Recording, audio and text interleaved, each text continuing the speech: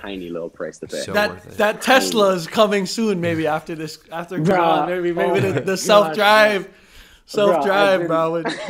I've had this conversation with myself for like 2.5 years straight, bro. And I guarantee it. Yeah.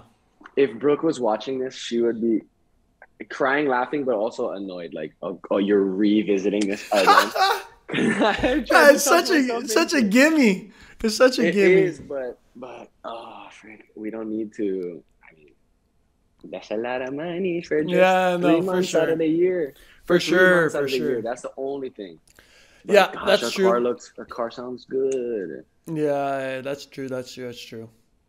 I get jealous of people that have cars in America.